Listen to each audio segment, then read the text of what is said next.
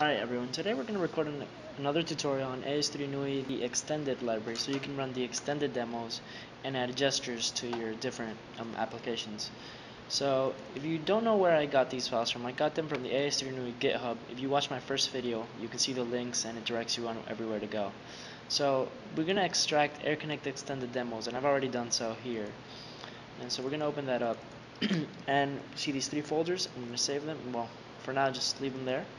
And open up Flash Builder and start our project. We're going to create an ActionScript project, and it's going to be for the Air desktop. So let's do that and say new ActionScript project for desktop which runs on Adobe Air. We're going to call this AS3NUI extended tutorial for the extended library, and we're going to press next. Now the library and native extensions path we'll worry about in just a second, so let's press finish, and that creates our project.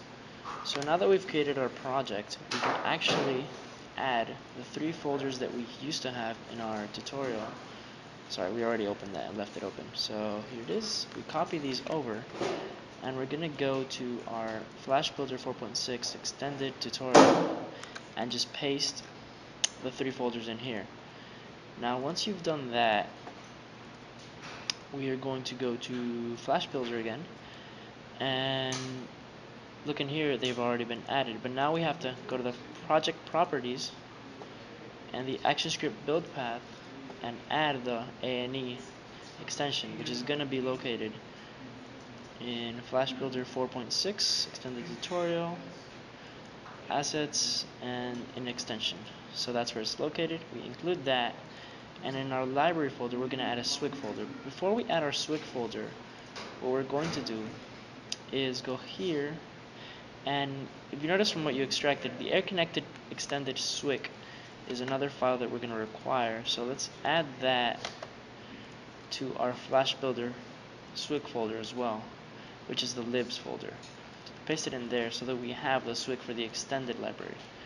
Now that we have that, we can actually go to the build path and add the SWIG folder, which is the Flash Builder 4.6 extended tutorial libs folder. Press OK, and now we see that they've been included. And then in your ActionScript build packaging, you are going to package the extension. Make sure that is packaged, press apply and OK, and we should be ready to go. So now let's open AirConnect extended demos and see what they do. And first thing we're going to copy is this SWIG. Copy this over and put it on top of the class so it creates an actual size and frame rate and background for our Swift application. And then copy the event listener call in the constructor, which is pretty much one of the only things we're going to need, and then include event, and I press Control Space to include things quicker, and then copy the onAdded to stage phone call, which is going to be the only one we copy. Then we're going to remove this and just copy these two lines which align the stage and don't scale it, and include them. And that's pretty much, so far we have done nothing related to the extension.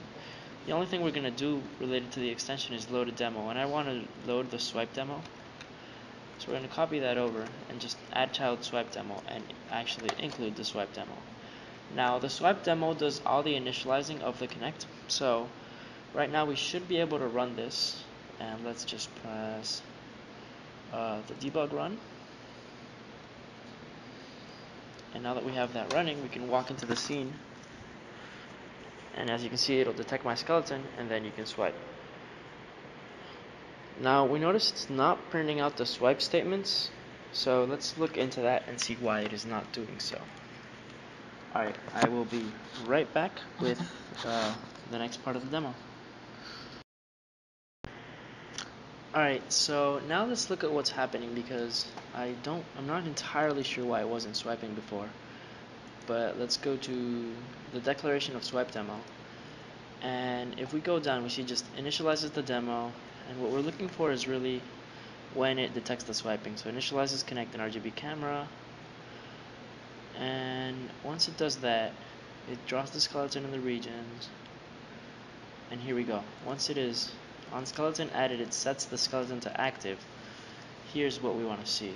Okay, so now I realize our problem was that I was doing right swipes when it really was looking for my left hand. So yeah, this is swipe with region restrictions. So if I try it with my left hand, it should work. So let's try swipes with my left hand and see what happens. And actually, let me run this in debug so you can actually see it printing out. So now that we have this running, if we walk in the scene and I swipe right and I swipe left, right, left, and you can see it's pretty good about actually doing that. Now, if you want to have swipe without regions, and I'd personally recommend regions, but depending on your application, you might not need regions. They already provided code with no region restrictions, so we can comment out the. Let me comment this out real quick. Comment that out and comment this back in. And they left something in here which I believe is mistaken. Here it says skeleton position. This is how it used to be. Now this is now located in air Kinect skeleton. So just do that. Code is changed. And once you have that, we should have swiping without any regions, which should be. Let's run that and see what happens. And again, I ran it and didn't debug it. Wait, let me close this and run the debug version so you can see when I'm swiping. And if we walk in, we can just swipe. Oh, sorry, left hand. I'm always going to mess this up. There we go. And then we can do it down here. And of course, it might not be perfect in different areas, but you get the idea. So yeah, that's how to run it with the extended library that now includes gestures and will soon include even more things. So yeah. Alright, thanks a lot for watching.